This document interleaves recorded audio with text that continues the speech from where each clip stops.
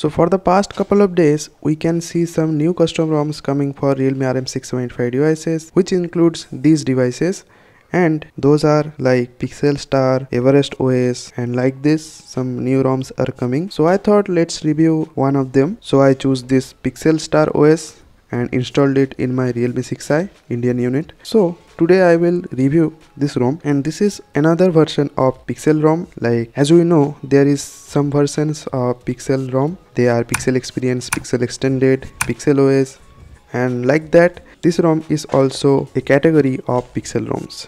So without further delay, let's review PixelStar OS today for our Realme RM675 devices, and I will also show you how to install this custom ROM. So let's get started.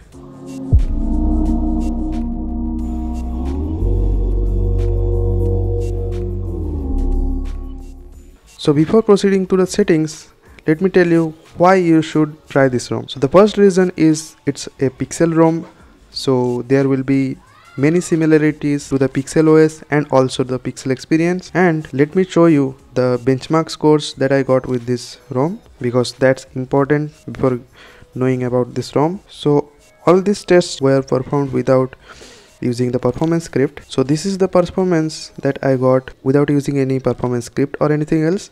I just used the stock kernel, and I did not even set the performance profile to performance.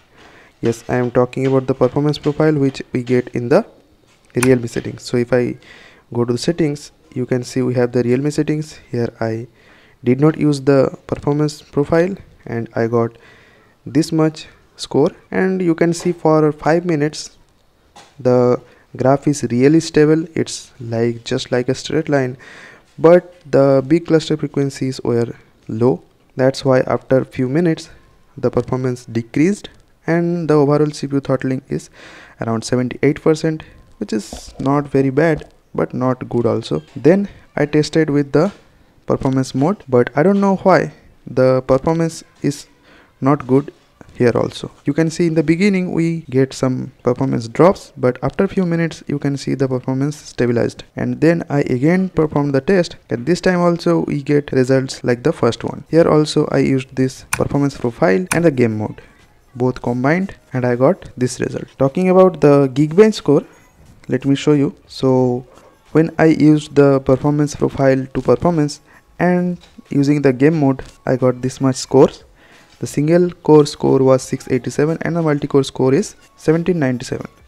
So this is not a great score, but it's comparatively good. But when I tested without any performance improvements, you can see there is not a drastic improvement or downgrade. The single core score was 685 and the multi-core is 1748. Now let's see, is there even any customizations present in this ROM, because we did not see PixelStar in the previous days. And one thing I noticed in this ROM, which is a big advantage, is the RAM management. You can see I was showing the benchmark scores from the Geekbench, then the Google files, and even if I open the Telegram, you can see all the apps are in the RAM.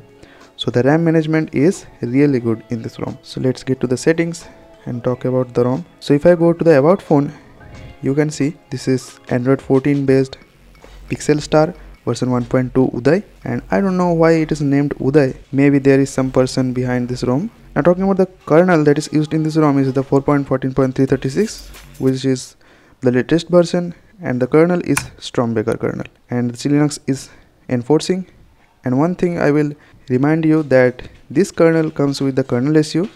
So yes, the kernel SU is working fine in this ROM, and you can flash any module in this. Now going back to the about phone, in the system we get the Realme settings as I showed you earlier, and in Realme settings we get a smart charging, performance profile, clear speaker, game mode, and the refresh rate. And we get the FPS overlay, which is not useful while gaming because it shows the FPS right here, but in landscape mode it switches to this section, but in this section we get the game stats in BGMI. And in Call of Duty it may be helpful, but I actually don't use this. We have cape mark, game mode, FPS meter, etc., which is more useful when compared to this. Now in gestures we get these gestures like swipe to screenshot, quickly open camera, navigation mode, one-handed mode, quick touch, and playback control. And in press and hold power button we get the advanced restart. So yes, even being a Pixel ROM, we get the advanced restart in this ROM, which is a good thing. Now in navigation mode, in the gesture navigation, we get an option called immersive navigation,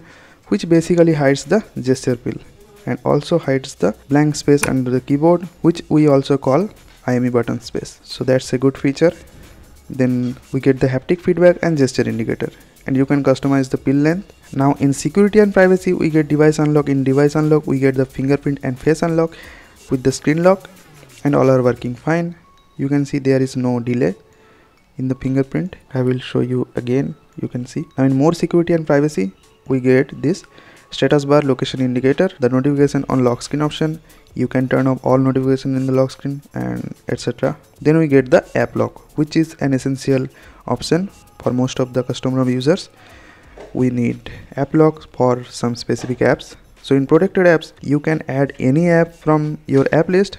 So that's a good feature. And you can also customize the app lock timeout and enable biometric for unlocking. Then we get the app pinning, and in extend unlock we get some extra features. In wallpaper and style, we get the typical Android 14 wallpaper style, you can see, and if I scroll, you can see we have different styles. And in more wallpapers, we get all the Google wallpapers and the AI wallpaper and emoji workshop, which we also get in the Pixel OS. So these are some useful features that new custom ROM users will like the most. Now moving to the next option, we have more lock screen options, and in more lock screen options we have use device controls, dynamic clock, etc.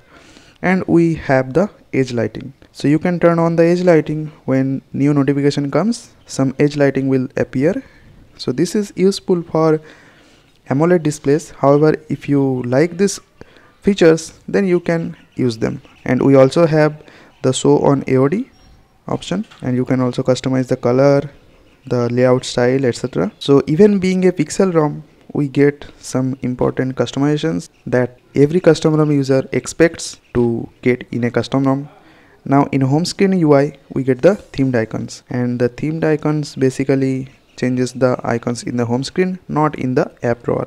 Now getting back to the other settings, in display we again get some customization options, because here we have the theming settings, we have the theme style, the color source, tint background, then we have the headline, body font, icon shape, icon pack, which we get in some customizable ROMs like Evolution X, Project Elixir.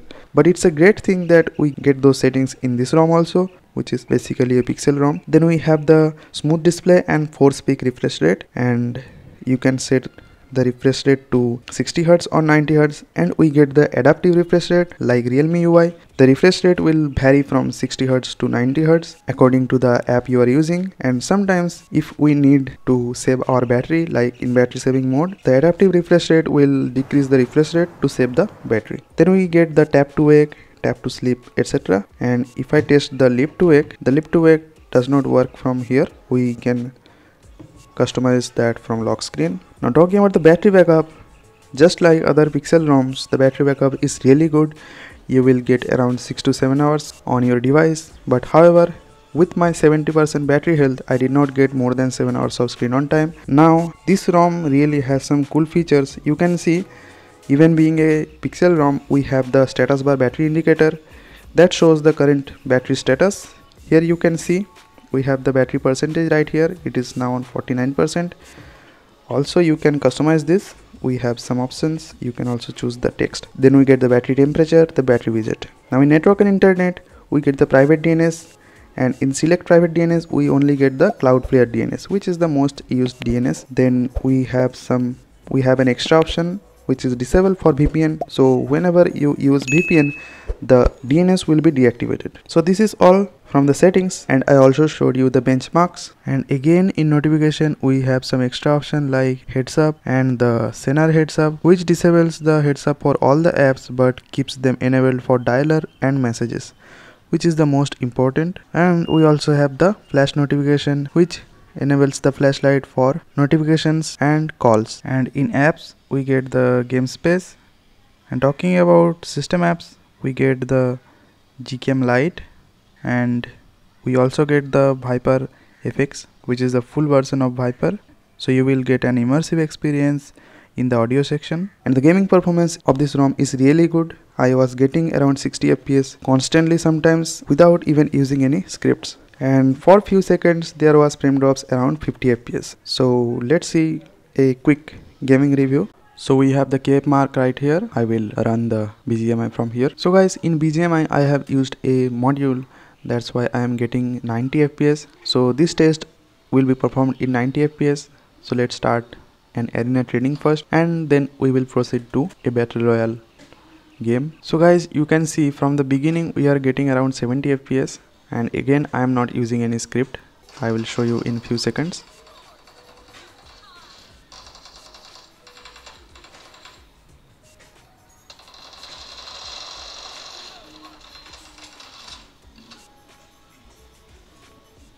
So guys, currently I am facing some network problems.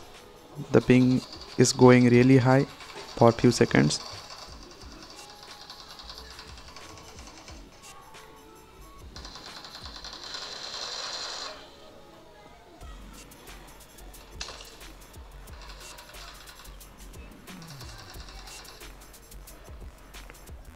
So this is the FPS we get in team deathmatch. Now let's leave the match and I will play a ranked match for you. So guys, you can see the frame rate is around 60 FPS, and let's drop in the school.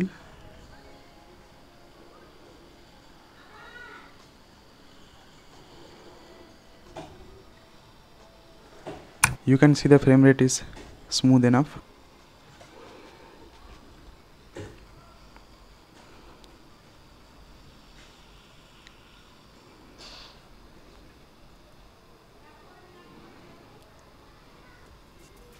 .37 FPS,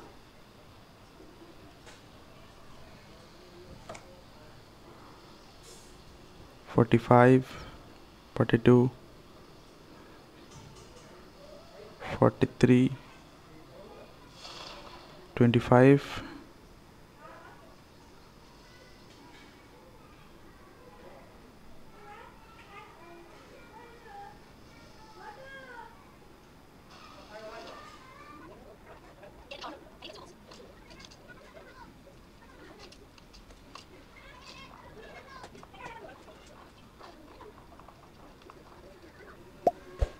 so you can see right now we are getting frame drops around 30 FPS. So this is the performance without using any script. So I have just used the script from empty file manager. Now let's see if the BGMI is in the RAM. No, it isn't. So guys, you can see after using the script we are not getting any frame drops. It's constant 70 FPS. I will say 90 because that's how it feels. However, the FPS meters are just crashed. That's why I cannot show the live FPS. But you can judge the FPS from the smoothness. It is above 80 FPS. So this is how the gaming performance is with the PixelStar ROM. I hope you liked this video. Now without further delay, let's get to the installation. So let me just reboot into recovery. So I will discuss two methods if you are in Realme UI and if you are in Android 13 or 14 custom ROM. So first thing, if you are in Realme UI, you just flash this recovery, which is TWRP 3.7 based on Realme UI 2.0. Then after getting into recovery, don't need to wipe anything. Just go to install, select your external storage because the internal storage is encrypted, and flash the ROM whatever you want. Like in this case it's PixelStar-uday. Now after flashing the ROM, go to wipe, advanced wipe, select the data, change file system to F2FS, and again select the cache, change it also to F2FS. Now the second case is if you are already in Android 13 or 14 ROM, you will be already in F2FS. So first go to wipe, advanced wipe, select data, change file system to ext4 and swipe. Again go to wipe, advanced wipe, select cache, change it to ext4. Now go to select storage and select whatever external storage you have and flash the PixelStar OS. Then Again go to wipe, advanced wipe, select the data, change it to F2FS and select the cache, change it also to F2FS. This will format the storage, so no worries about boot loop.